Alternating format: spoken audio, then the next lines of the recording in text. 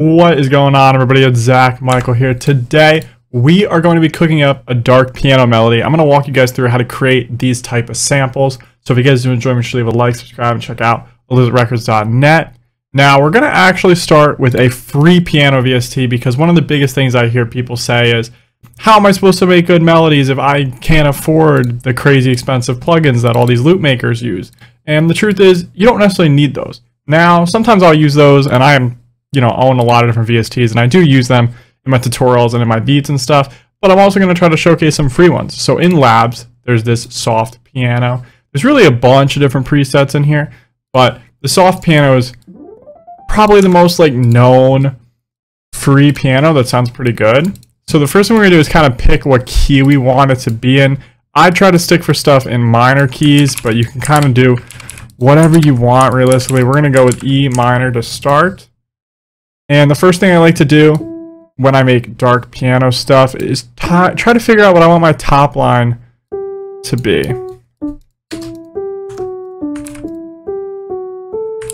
I go for pretty repetitive stuff usually for my top lines on darker piano stuff.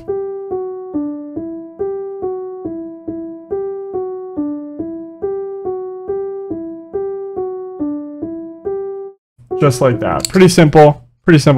And I just like to make the resolve be a little different. The resolve is with this 4 and 8 bar R. So the resolve's difference is just there's a rhythm change because there's a pause here essentially. Nothing too crazy, but all you really need. Next thing I like to do is add some bass notes. And these are piano stabs. They kind of are what create the darker feel, is by having those in the lower octaves. What you can do is strum them if you want. So I just click Alt if you're on Windows, and then you can drag the notes freely. And now they're strummed a bit. Give it a little bit more of a human feel. Just like that. Pretty simple. Next, we're going to go ahead and layer another element. Something I like to do, especially when you're using certain VSTs, free ones, etc., is you might want to layer your piano to give it more depth.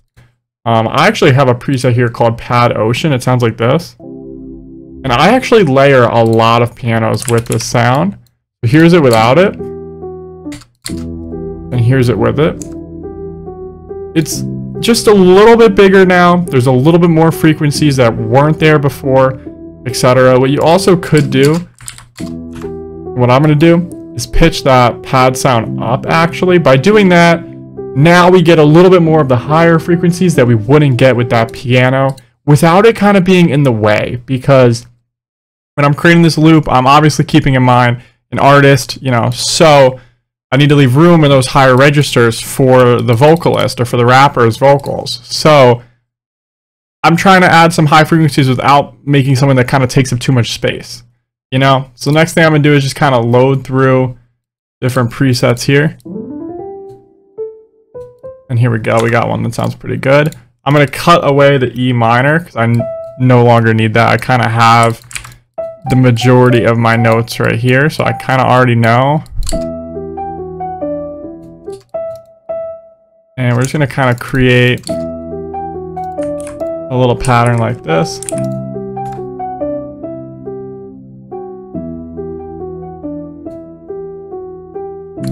Turn on the velocities, and we're going to make this into a texture. So we're going to go ahead and turn the wet knob up, the dry down. As you can tell, making this really ambient. And now we're just going to kind of throw a little EQ on it to filter it. And we might even tweak this section here. Make the rhythm more simple. Just like that.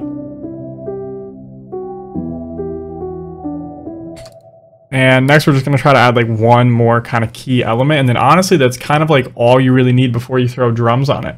So honestly, simplicity is a really big thing when it comes to dark stuff.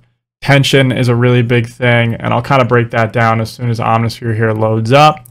But there's a lot of different ways you can kind of create tension, but I'll just kind of show you like one of the easiest ways that I utilize a lot in my dark stuff. It's really the most simple way to get tension.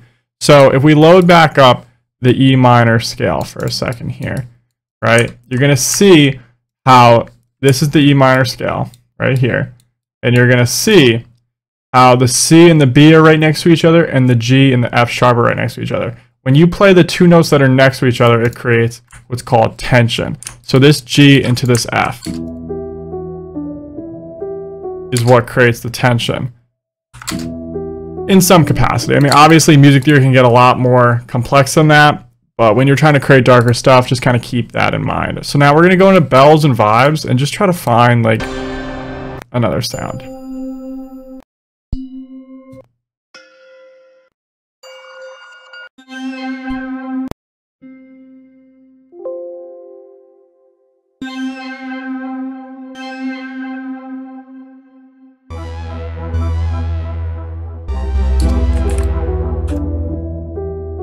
We're gonna put that really, really low.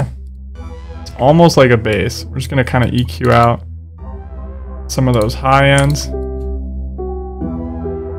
Just like that. And we might speed this up like 2 BPM. Nothing too crazy. And then we're just gonna go ahead and kind of get started on the arrangement here. But this melody is pretty solid already. With the right kind of like drums on this, you could already have that dark piano feel that you're going for. So you don't need to have too many elements. You know, it's very easy to overcomplicate things. And when you're trying to create darker stuff, half the battle is just keeping it simple, but also repetitive enough that it's dark, but not annoying to listen to for the whole song. And that's why I kind of have like all these different elements just to kind of create some variation. But if you guys enjoy, make sure to leave a like, subscribe, and check out LizardRecords.net. Thanks for watching. I'll see you guys in another video. Head on over to ElizabethRecords.net if you'd like to support me. You can purchase VST expansion banks, drum kits, loop kits, and MIDI kits that'll level up your production there.